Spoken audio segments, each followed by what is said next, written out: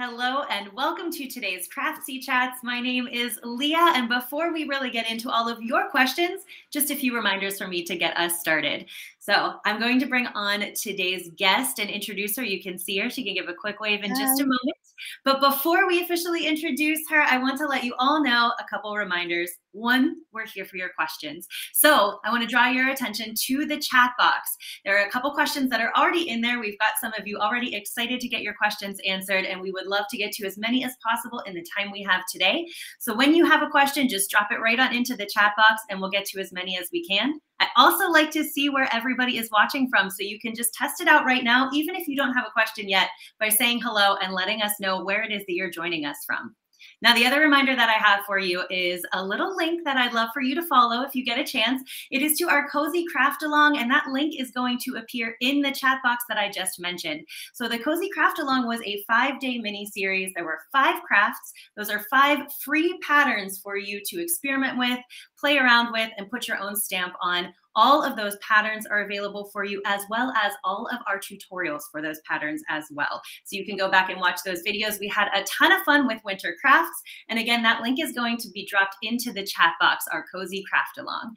Now, with that out of the way, it is time, I promise, we're going to bring on today's guest. So today we have with us Nathalie O'Shea.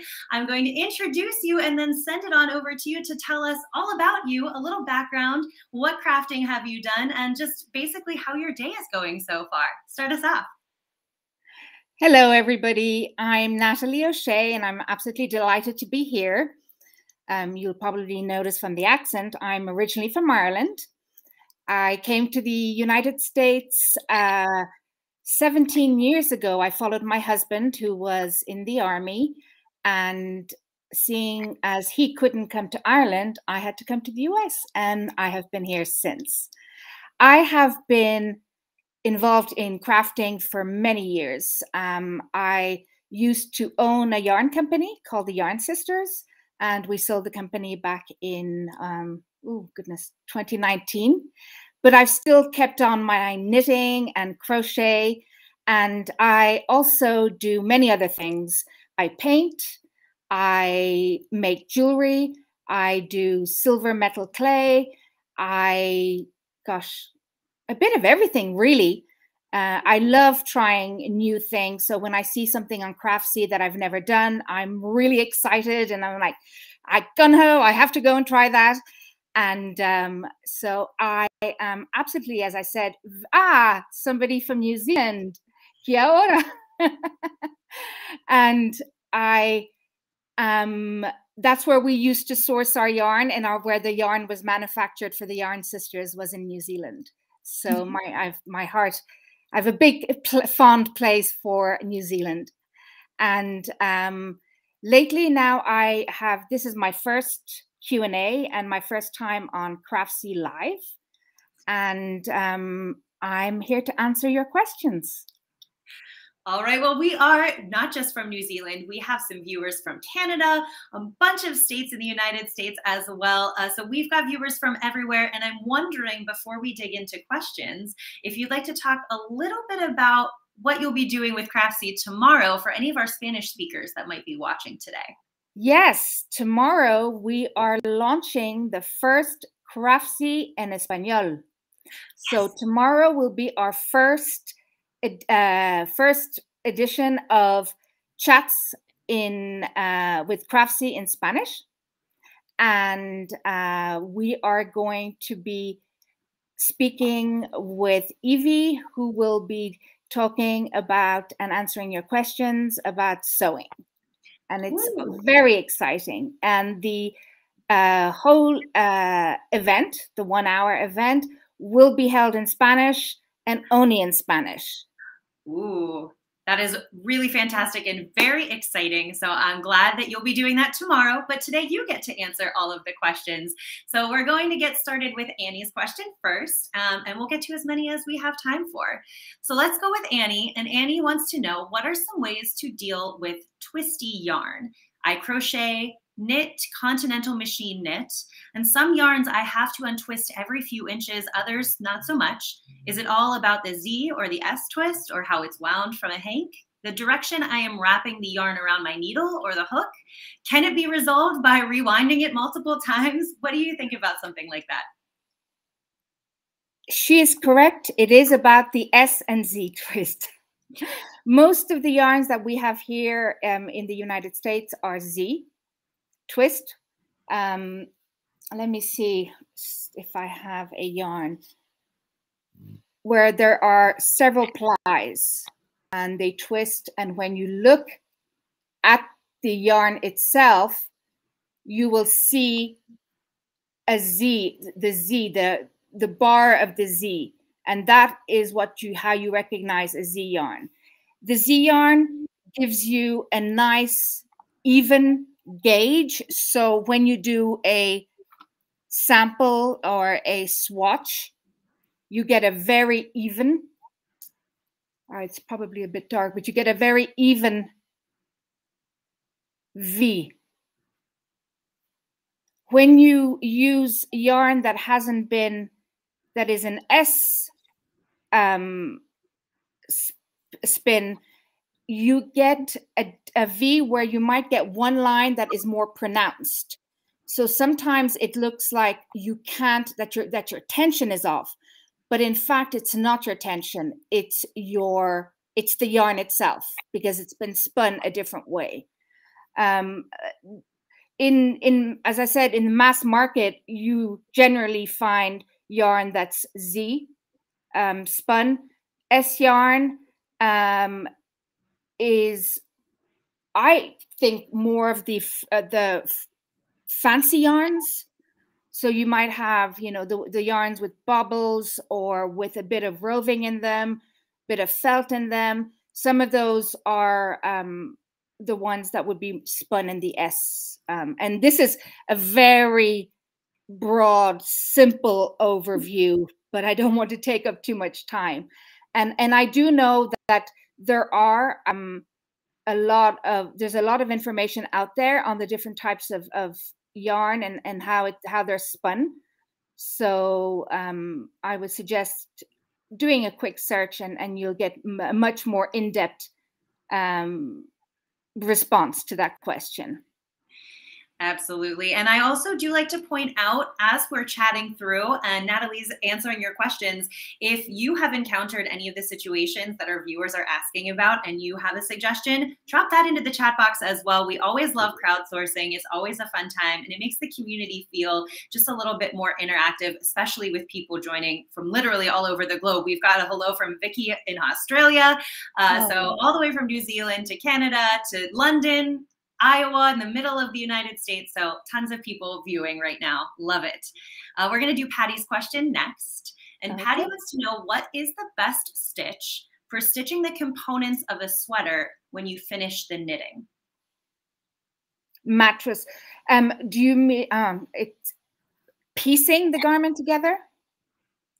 Patty, I'm going to keep an eye out if you want to clarify that. It seems to me that she's just asking when you finished the knitting component and you've got to seam it, so any pieces that are not connected. The mattress stitch would be the best. All right. And Patty, like I said, if you want any more clarification, drop that in and we'll revisit this in a moment if you need more. You can also pick up the stitches and knit them, bind them off together, pick up the stitches on both, but that's a bit more complicated. The mattress stitch is really the easiest and it's pretty seamless. All right, let's move to crochet with our next question, and this is from Marilyn. So Marilyn says, I cannot get the height of my crochet stitches to gauge, and if I switch hook size, row stitches go too many. The magic loop, the yarn over part of this stitch, is always challenging and loose, even when keeping excessive tension on the yarn. It's so frustrating. What can you say to help Marilyn and anybody else struggling with this out? That's a very common problem. And I think for me personally, I really, really pay attention to when you're doing the yarn over, let's say for a half double crochet, I really pay attention to that yarn over. Quite frankly, I nearly overcompensate on the tension because once you finish through with the stitch, it'll even out. Not only that, if you're going to block and then you wet block, everything evens out. So let me see. I'll give an example of. Well, we just got a taste of your background. It's very festive and lit behind you. Yes, it is. I've got all my bits and pieces, and my youngest likes to, shall we say, go overboard is not probably the word I would use, but he loves Christmas. So we have decorations everywhere. So I'm going to, let's say we have,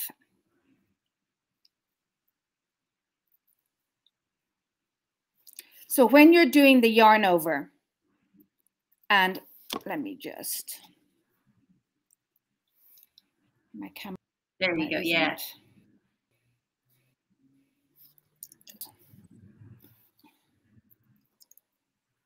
Here, so you're doing the yarn over. You go in and you take it, and this is, I'm doing a half double. Can you lift up just a little more? There. Is that better? Yes. Or maybe, let me see. That's probably better. When I'm at this stage, I close the stitch onto the needle, onto the hook like this. Then I do yarn over, go into the next, pull it through, and it seems a little bit tight. But when you finish the stitch, you'll find that you don't have the loose bit here at the top. And I think that's what you're talking about. It's this part at the top. So tighten it as much as possible. And you can always, until you get into a rhythm, you can always go back and adjust the stitches a little bit in the previous one. So here I did one without, I'll do a couple. Without tightening, and you can see there's a big, there's a big difference between the two I just did without watching my tension and the one before that, that is nicely done, if you see what I mean. And that's why you're getting problems with your height tension. All right, hopefully that is helpful, not just for Marilyn, but anybody else struggling with that stitch. Always let us know if you would like more clarification as well. We're going to Barbara's question next. And Barbara wants to know, what is the easiest way to do join as you go granny squares? Join as you go. Oh, it depends on the pattern. It really does depend on the pattern. If you're doing square ones, you can continue on and redo this the pattern. It's, how can I explain? It takes a lot of math, because you have to kind of figure out which way you're going to go. Because if you just continue making a square or a circle, you'll end up in the middle and you're going to have to break the yarn. So if you don't want to break the yarn, you can continue like this in this direction. Or there's another way, you can cut the yarn and pick up on the following square and continue and redo the pattern. It's, without having a pattern to actually show, it's hard to explain. I personally I'm not a great fan of that method, simply because I always like to arrange my granny squares at the end so I can get the visual, the color. and the visual pattern tip top. But if you want to do a pattern that is join as you go, you can actually search for that specific method, and lots of patterns will come up. And in those patterns, they usually explain very well how to do the join as you go. Okay. We've got a couple clarifications that have just dropped in, by the way. So I want to revisit some of what we've just chatted about. So first of all, Patty, yes, Patty was talking about piecing together. So that mattress stitch that you suggested seems to be exactly the answer that Patty was looking for. And then Annie wanted to revisit back to, this is about the twisted yarn. Annie wants to know, how do you deal with the twist? So how would you manage it? You have to live with it, really. And I know that sounds a bit harsh, but you know, for instance, if you were doing some and you decided you wanted to do a hat and you had different types of twists in the hat, if you were using an S twist, when you do the color work, it would kind of disappear because of the type of twist. So when you purchase yarn, or I'm the sort of person who buys yarn and then decides on the project, because I just have a love for fiber. So if I see yarn that I love, I just buy it, and then I decide what sort of a pattern I will make. However, if you have a specific pattern where the gauge or the, you know, the let's say you had something like this, which is just a little mitten, and you're really concerned about having a perfect, even tension, then the S twist would not be a choice, because there really isn't, apart from, I'm trying to think, if you were if you had two fingering S twist yarns, you could join them together and it would be less visible to make maybe a double knit. So if you had two fingering and you took from either end of the ball of yarn and you were going to knit from either end, so basically holding the two together, like, and that would create probably more or less a DK or a heavy sport, then the S twist will not be as visible. But if it's something that does bother you, unfortunately, you need to go with a different yarn. It's the way it's spun in when it's made. And so the S twist, with the Z twist, the yarn is carded. I mean, is worsted, so it's straight. The fibers are pulled straight. So you get a nice straight fiber, and fibers are about 6 inches long. So when they're pulled together and when you take it to go and spin it, it spins really nicely. However, in order to create the S weight yarn, it's carded. So the yarn is all mixed up and goes in all different ways. And that's why when it's spun, it doesn't give you as nice a finish. Blocking does help, wet blocking does help, but you still will be able to see that V that goes like this. So you'll have a more prominent line on one side. Twisting and retwisting and unwinding and unwinding, in my experience, has not been something that I was successful with. Okay. You mentioned, go ahead. And so that's why it's important to know what type of yarn it is before you attempt a project. Because if you were to attempt a project with S-type yarn and you were doing color work, as I said, it wouldn't come out as well, because you would have one color, one part of the stitch that would be more prominent than the other, and it would kind of be more faded, which also actually gives a really nice effect. And if that's what you're looking for, a more kind of artisanal effect, then that's perfect. But if you're looking for some nice stranded Scandinavian work, then there's nothing much you can really do. All right. Well, you mentioned blocking a couple times when talking about this. And our next question is about that. So Jody wants to know if blocking is really that necessary. Jody's only making household items and has not gotten into garments yet. So if that affects your answer, that's a little detail in there. So if you're making dishcloths, no. It's not necessary.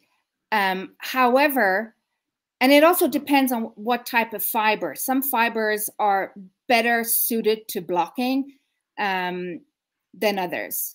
Now, household items, let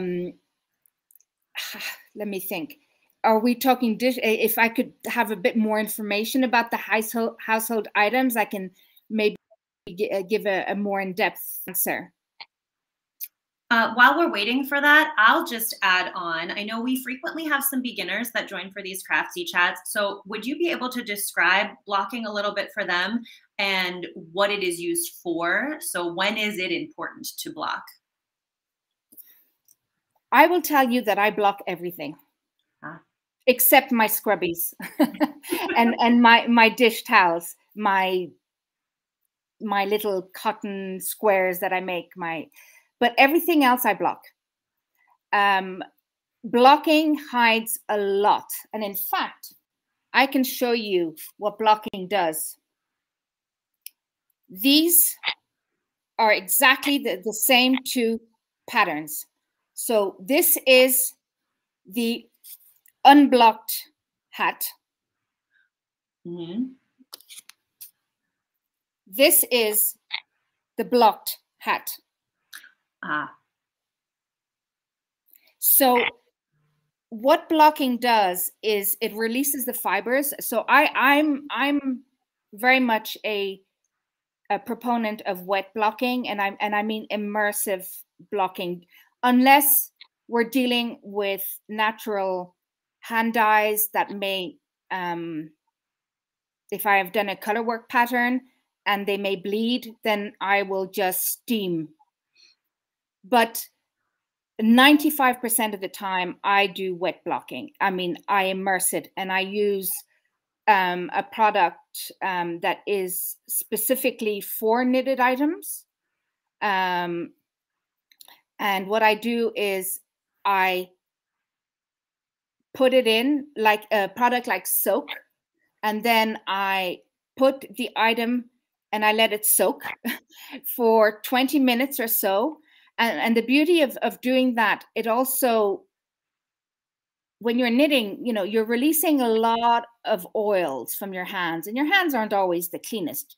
I mean, I walk around with knitting in my purse, and wherever I am, I pick up my knitting. And I'll be very honest, I do not disinfect my hands every time before I start knitting. So the wet blocking and using a product that is specifically made for yarn, where you immerse the yarn and it will also disinfect and protect the yarn and make your garment last longer.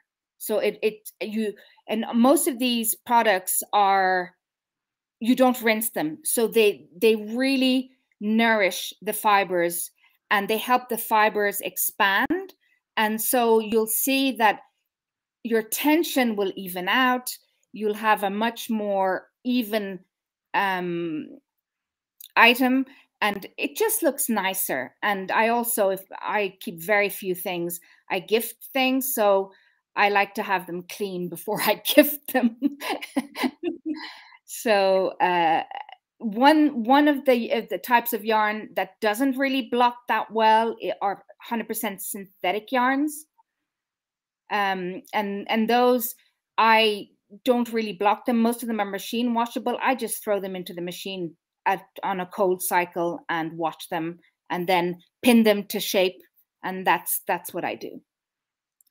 All right, well, we're going to stay with knitting for our next question. This comes from Tyson. Tyson says, "Hi, Nathalie. I have a question. Hi. Do you have any tips for designing knitwear?" Designing knitwear. It's actually easier than most people think it is. I would start with some very basic patterns. So I would start with a hat. A hat can be modified into so many different designs depending on what pattern you use.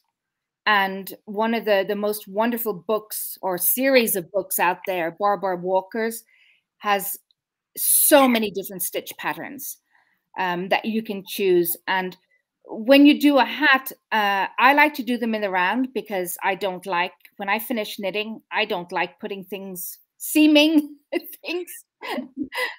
But once you understand the principle of gauge, which is one of the most important things when it comes to designing, is gauge, measuring. So if you were at measuring the head, knowing the different head sizes, doing swatches of the yarn that you would like to use, making sure that the gauge. So let's say if you wanted to make a hat, and let's most heads are between 20 and 22 inches, and you wanted to do 4 stitch, and you did it, took the gauge on the yarn from doing a sample swatch like this.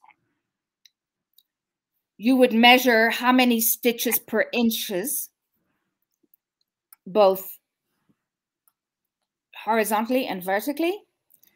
And for the circumference, you would do 20. Let's say you were doing a hat that was 20 inches for a small head, 20 inches.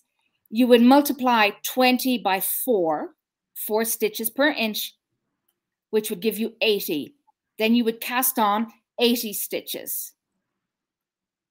And that would give you the circumference, the number of stitches to knit the hat.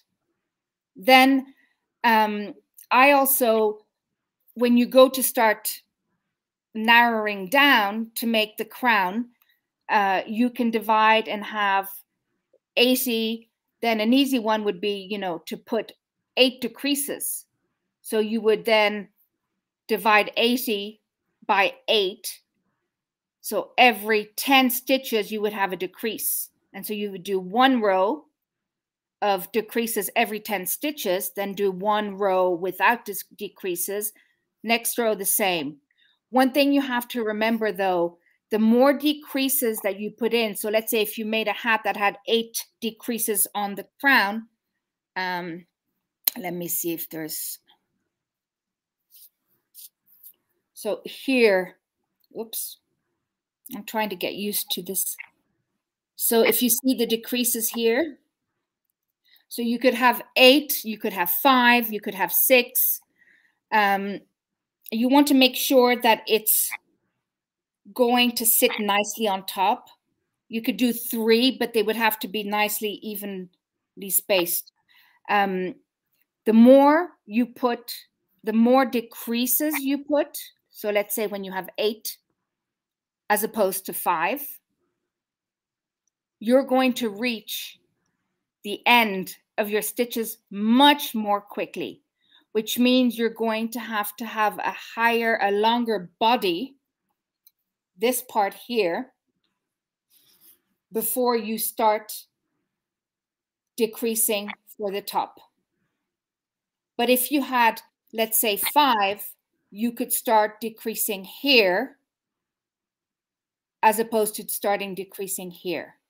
So the more decrease intervals you have, the shorter the crown will be. And you will need the main part of the hat to be longer. All right, for anybody that is designing their knitwear, I hope that is helpful. Thank you for that question, Tyson. So we're going to go for the next couple revisit and kind of wrap up some of the items we started out with, and then we'll move into a different direction away from knitting for a moment. But first, let's wrap up. We've got some clarifications to get through here. So going back to the joining granny squares that Barbara had asked about earlier. So with all of what you mentioned in mind with that answer, Barbara wants to know what would be the best method for joining the granny squares. So what kind of patterns should you be looking for if you're wanting to really get that best method in? Do you have a suggestion? A great way is just Googling. Okay. You could do granny square pattern, joining squares as you go, and you'll definitely get some patterns that way.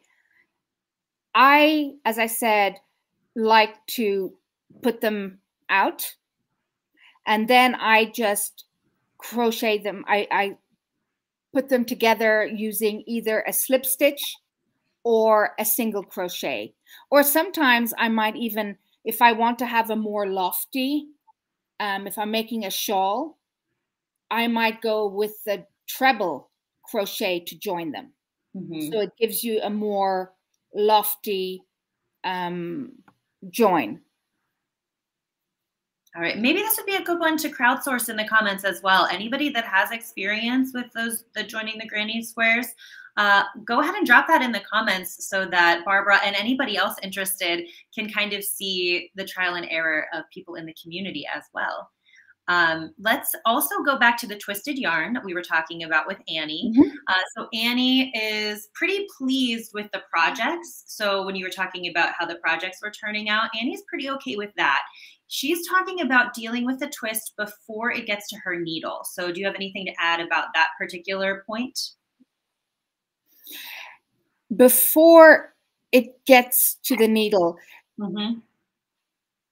It also, that it could be something very simple. It could be whether the yarn is being pulled from the center of the yarn of the ball, or from the outside. That can make a difference too. Also, if you're left-handed or right-handed, when you're spinning or when you're taking a skein and putting it in to a bun, I call them buns. I know here in the States they're called something else, but I call them a bun. Depending on whether you're doing it right-handed or left-handed, that could have a huge impact too. Okay, so just trying out different ways to approach that, I guess, would be your suggestion. Yes, then? And whether, I mean, you can also grab the yarn a different way. So you could grab the yarn and twist it. If you're a continental knitter, that could be a bit easier. Mm-hmm. So let's say, I'm trying to think of how to explain this. You would pluck the yarn in the reverse. So when we knit here, we go under, over. But here you would do over, under. And that can help with the twist as well. Another thing is, I find that when my yarn loses its twist, so when this happens, so that it kind of becomes loose like that, I take the ball of yarn and I roll it up, whoops, and I just let it fall and realign itself. And then wind it back again. So that happens, for me, that happens when I'm doing stranded work the most. My yarn, sometimes, depending on how well it's been spun together, that can happen too. All right. Well, so that's the only thing I can think of before you start to knit. Mm-hmm. is either unwind the whole ball and rewind it again. But or if you can't do that, then do a reverse stitch instead of doing over, under and over, do over and under to make the stitch. All right, using the continental method. Yes, and Annie did mention, I did double check continental knitting, so this seems to be applicable. So then doing over, instead of plucking, you do it the opposite way, and that can help with the twist as well. Okay, and our final little clarification coming in from Jody here. So this was our blocking question that we talked about. Jody is making dishcloths, coasters, and a few table toppers and a scarf. A few amigurumi, but she knows that's different. So that was kind of where she was coming from with the blocking. Do you have anything to add with that additional context? The coasters I would block. Okay. The scarf I definitely would block, because sometimes, depending on what the stitch, whatever stitch she's used, the sides can turn in. Mm-hmm. And so when you wet block and pin it when you're drying it, that really helps the scarf from starting to curl in. All right, now we're going to move away, as promised, from our crocheting and knitting questions. For just a moment, we're going to take advantage of your wide breadth of crafting knowledge. And Baker has a question about your favorite type of paint. I'm still trying to find my favorite. I've tried acrylic paint and watercolor, but watercolor is pretty difficult. So what do you think? What are your favorites? Watercolor. Watercolor and oil. Acrylic, I'm really not fond of because it dries so quickly. Mm-hmm. And I find that the pigments can sometimes lose they're not as bright.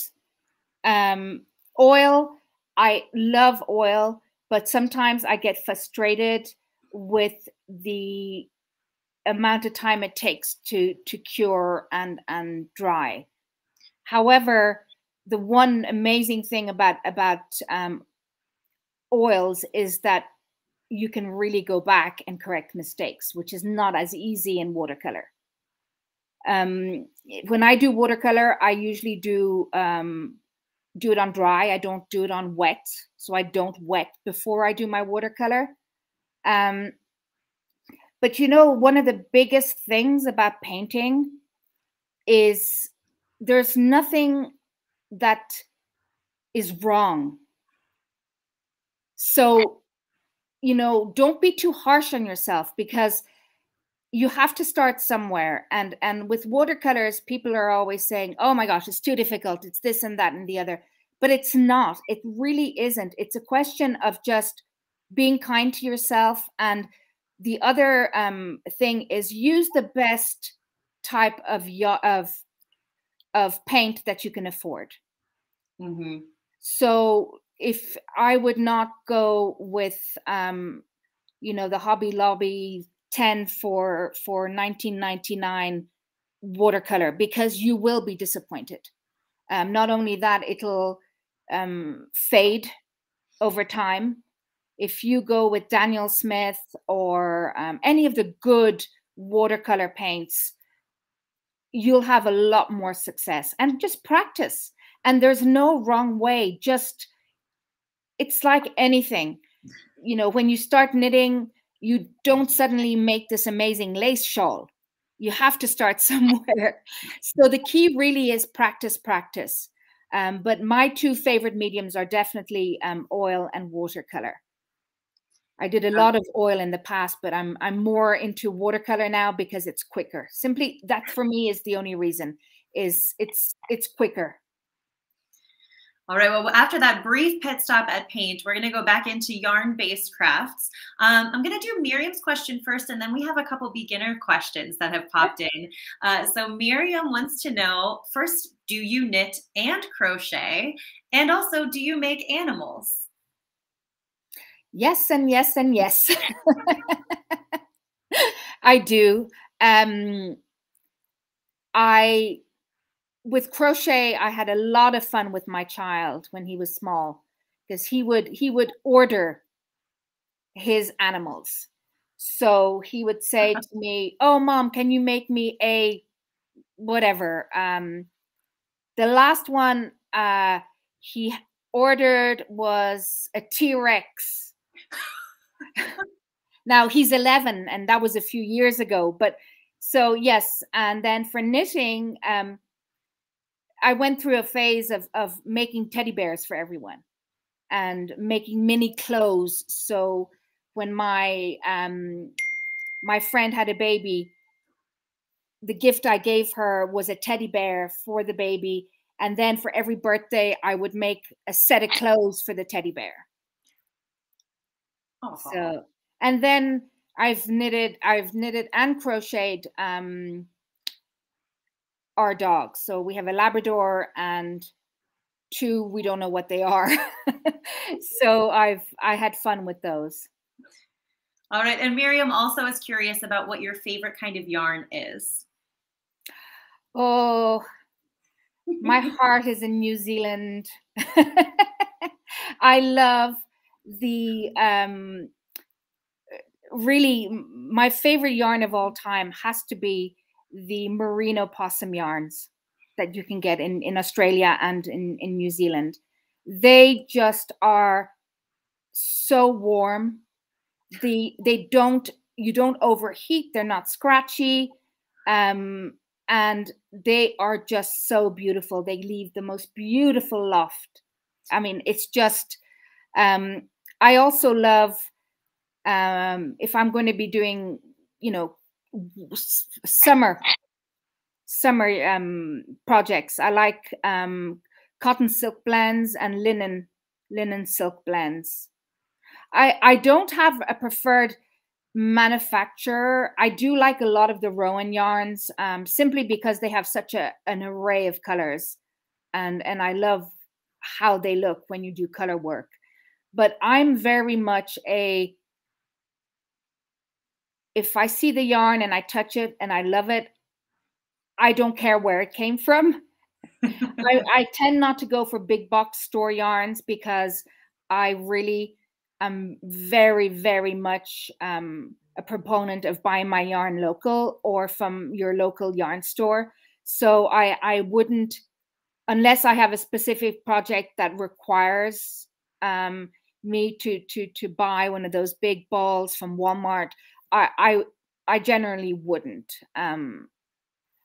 You can find some reasonable, same price range yarns in your local yarn store. And so that's, I don't know if that answered the question, but I'm not really a brand person when it comes to yarn. It's more to do with how it feels, how it looks, the color, texture. I think that's very fair. And anybody else that has a favorite yarn, drop that into the chat as well, so we can see what kind of yarn you all are working with. We're going to move into, as promised, we have 2 questions coming in from beginners. The first is a knitting beginner. So this is coming in from Ada, and Ada's new to knitting. And she says, can you tell me why I've seen small pins and the rows go on? Does this mean it's to show where you stop or start a new row and then you take this out?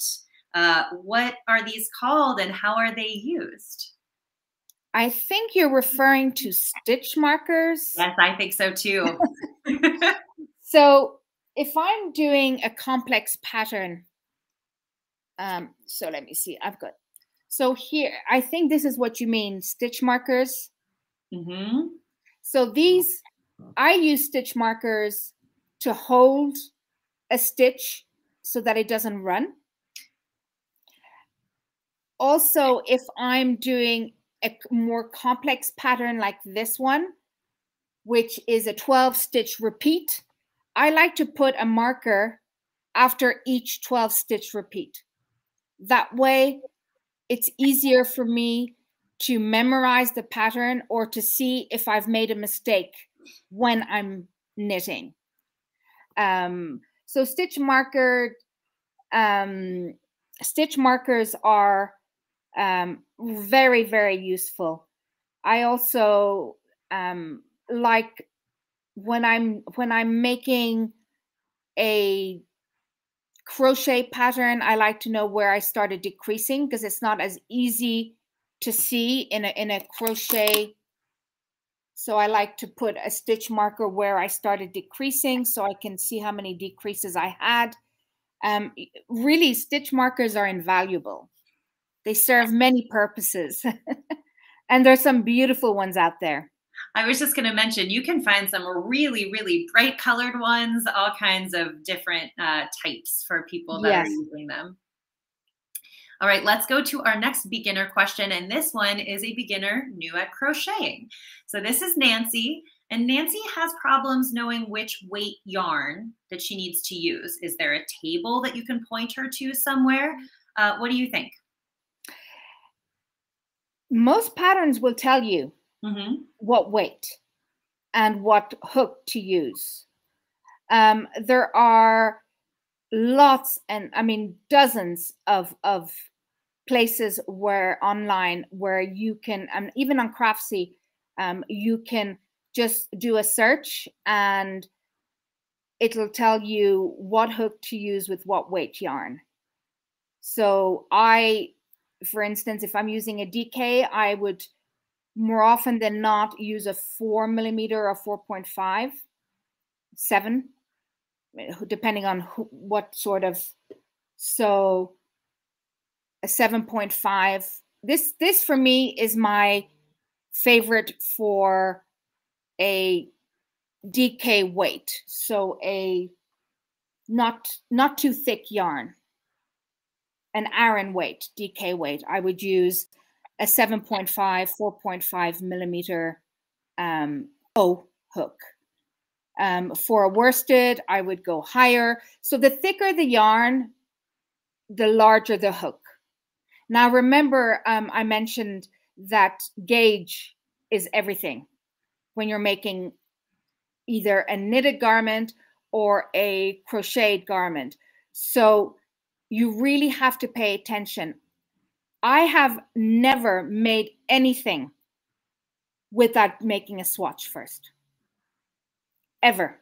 I have a box about this big full of swatches. And what I do with those swatches, to come to our piecing question, whether they're crochet or knitted, I will make a big blanket every year. Every couple of years, I will make a series of blankets using all those swatches and donate them to the hospital.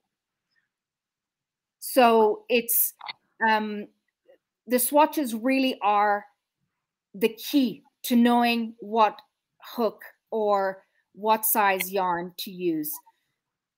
Generally speaking, if you choose your yarn like I do, I choose my yarn first. If it doesn't fit into the gauge that is written on the pattern, I will either go up a hook or go down a hook.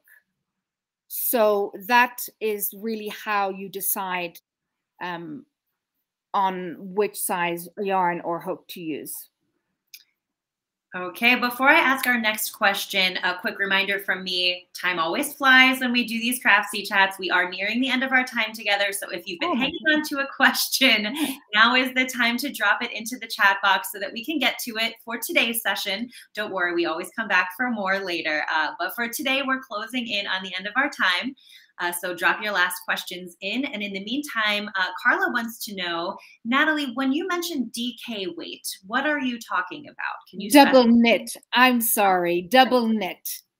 So you have lace, lace weight, fingering, sport, double knit or Aran, worsted.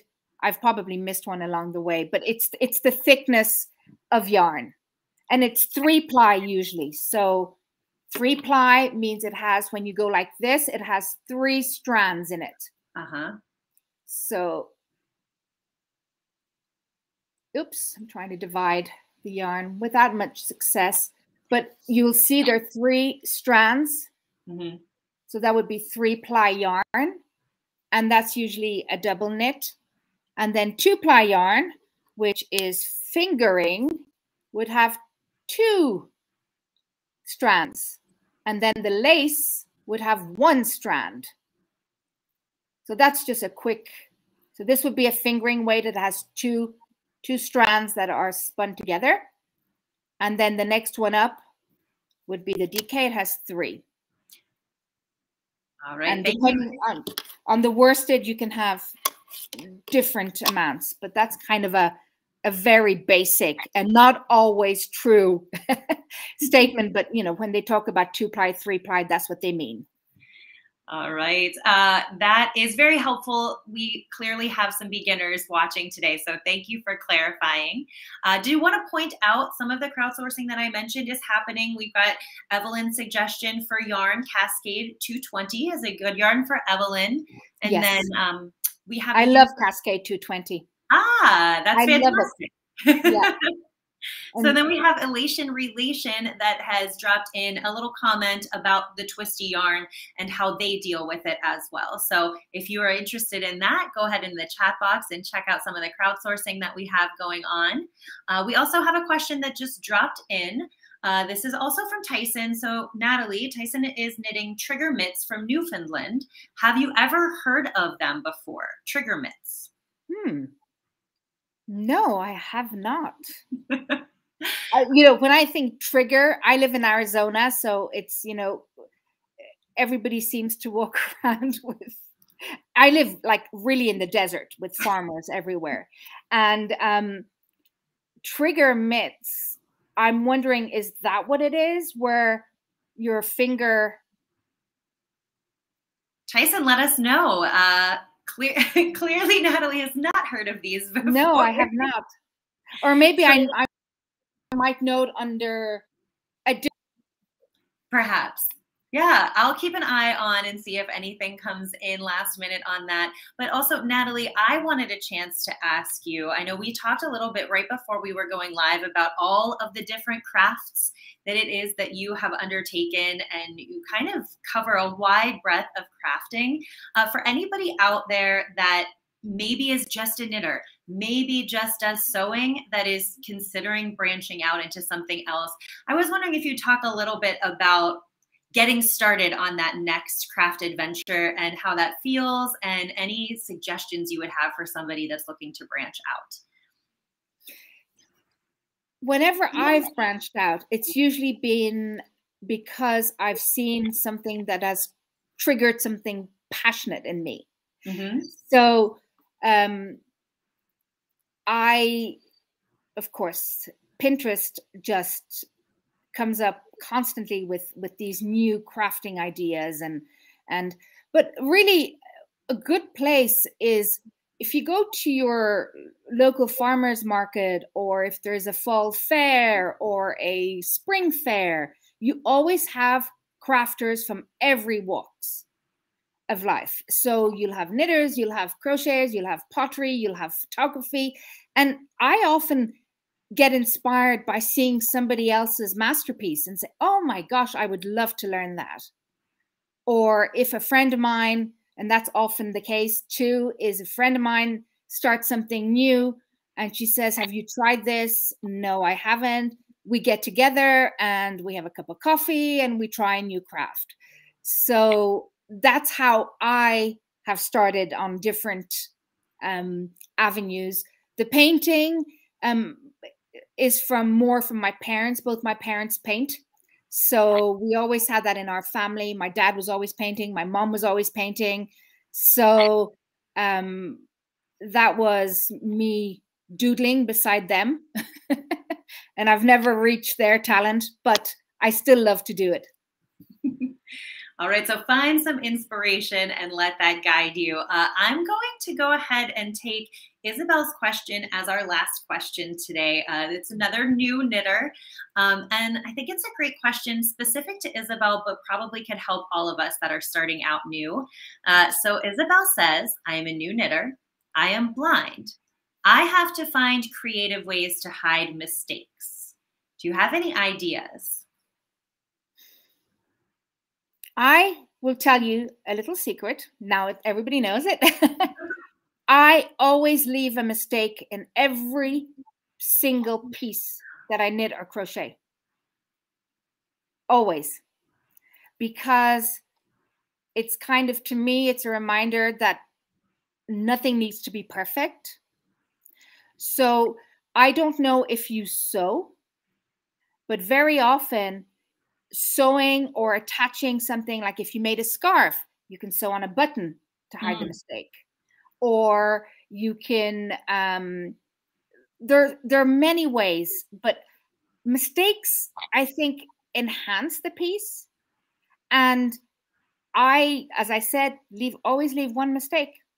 And I tell everybody, says, okay, where's your mistake? And sometimes they're really easy to see. Other times they're not. But using a button or sewing a little flower, if it's, you know, something that you find easy to do, those would be my suggestion. All right. Well, that being said, that does wrap up our time. Before I give you the floor for some final thoughts, Tyson did let us know what the trigger mitts are. It sounds like you were onto something. They're the mittens that 3 fingers, so these 3 fingers would be in the mitten. There's a finger for the pointer and a finger for the thumb. So it looks like Tyson said there's a book called Saltwater Mittens from the island of Newfoundland, and there are 20 heritage mittens to knit from there. Yes, yes. Actually, those, my grandmother made mittens or gloves like that for my grandfather for when he went fishing. Ah, all right. So he could use the finger. Yes. To cast the line. All right. There you go. You're on the right track. Okay, well, this is the time that you have. I always love to give you the opportunity when we finish our guests to see where we can find you, what you're working on in the near future, and any reminders you want to leave us with before we have to say farewell. So the floor is yours, Nathalie. Let us know where we can find you next. Well, I will be on Craftsy en Español tomorrow. So at 1 p.m. Central, I believe it is. As I said, I've just started on this platform. I do not have a website anymore. We had the website, the Yarn Sisters, but of course, when we sold the company, we no longer had the website. I will be setting up a website soon, and it's probably going to be just nathalieocshea.com.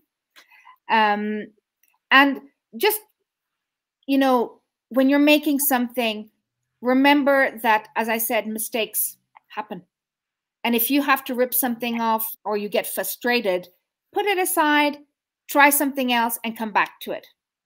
Don't be a perfectionist, because you're making something with love and you're human. So mistakes are good and are fine. So try it.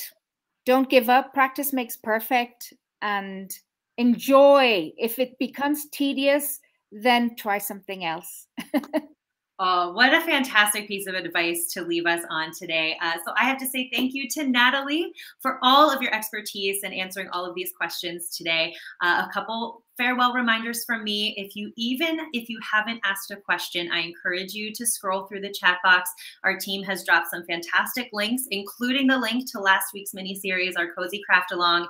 If you're looking to branch out into other crafts, if you are a beginner, a lot of those patterns and projects are very beginner friendly. So check that out. And of course, some other links are in there as well. That being said, it is time to say farewell for this Craftsy Chats, but we always come back with more. So keep an eye for the next Craftsy Chat. We would love to have you back again. Until the next time, on behalf of our entire team, Nathalie and myself, Leah, I have to say thank you for joining us today. And until next time, happy crafting. Thank you so much. It's been wonderful.